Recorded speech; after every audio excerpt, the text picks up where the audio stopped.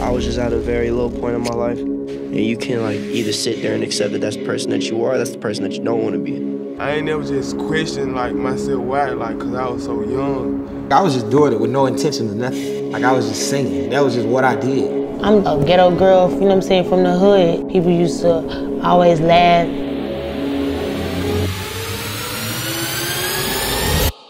I started questioning shit like when my homegirl died.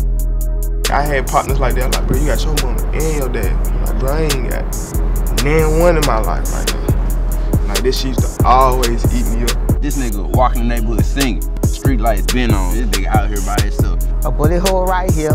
This the one I thank God. I just feel like I was in hell.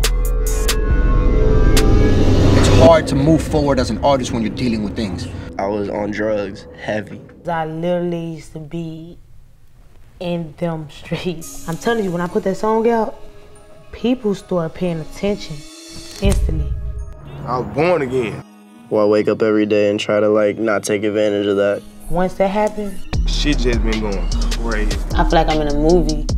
I ain't have no choice. I had to put my energy in something. I ain't gonna never stop.